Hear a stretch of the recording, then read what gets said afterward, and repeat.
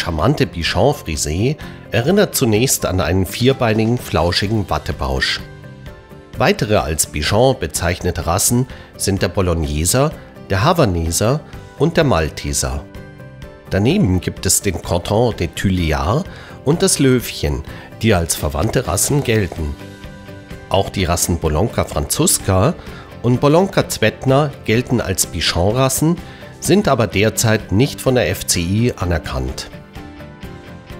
Geschichte und Herkunft des Bichon Frisé. Man nimmt an, dass der Bichon Frisé ursprünglich von den Kanarischen Inseln stammt.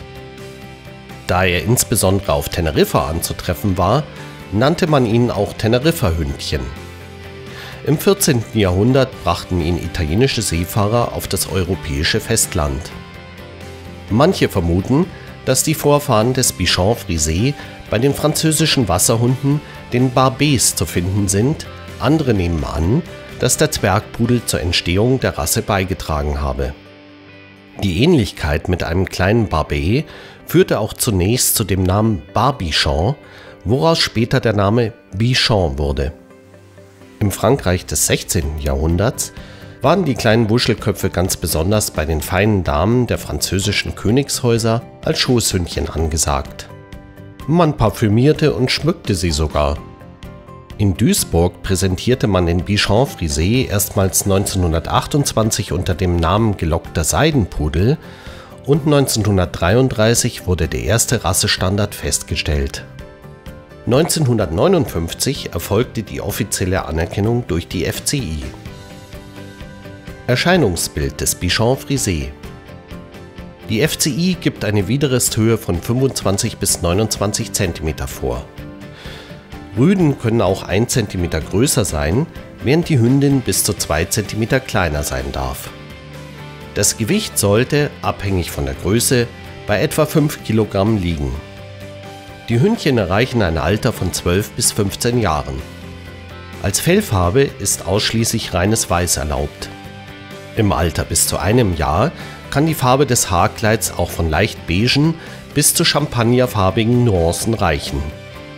Seinem üppigen Fell mit den charmanten Korkenzieherlocken hat der kleine Hund auch seinen zweiten Namen Frisé zu verdanken, was übersetzt so viel wie gekräuselt bedeutet. Und ja, der possierliche Herzensbrecher sieht meist auch so aus, als hätte er gerade eine Dauerwelle beim Friseur erhalten. Seine Rute trägt der kleine Hund über dem Rücken gebogen, aber nicht eingerollt. Wesen und Charakter des Bichon Frisé. Trotz ihres großen Temperaments sind Bichon Frisés leicht erziehbar, lernen schnell, sind mutig und auch besonders wachsam. Typisch für den Bichon Frisé ist ein unwiderstehlicher Charme, mit dem er fast jeden schnell um die Pfote wickelt. Er genießt die Liebkosung seiner Bezugsperson, bevorzugt auf deren Schoß.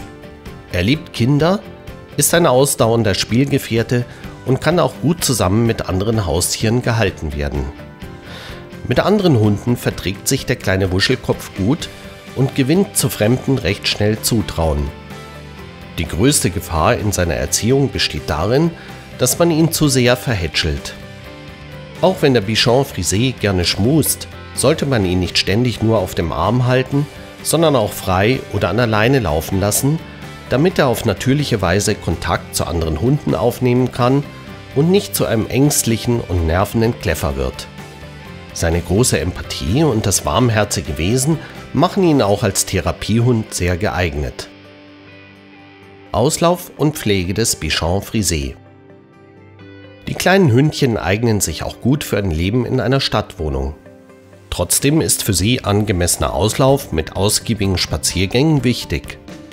Ein Jagdtrieb ist so gut wie nicht vorhanden und so lässt sich der Bichon Frisé, gute Erziehung vorausgesetzt, in der Regel gut abrufen.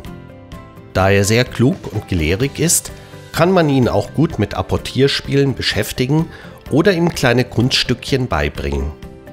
Auch für einen Hundesport wie Agility eignet er sich. Generell sind die kleinen Vierbeiner recht gesund. Wie bei allen kleinen Hunden kann die Erbkrankheit Patellaluxation auftreten. Dabei verlagert sich die Kniescheibe und springt seitlich aus ihrer Führung.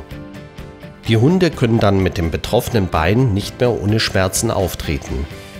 Auch vom grauen Star kann die Rasse häufiger betroffen sein. Wegen des langen Fells um die Augen kommt es häufiger zu Entzündungen letzterer, daher achtet man am besten darauf, dass der kleine Lockenkopf zumindest halbwegs freie Sicht hat. Auch insgesamt tut es dem kleinen Kerlchen gut, wenn er von Zeit zu Zeit fachmännisch getrimmt wird.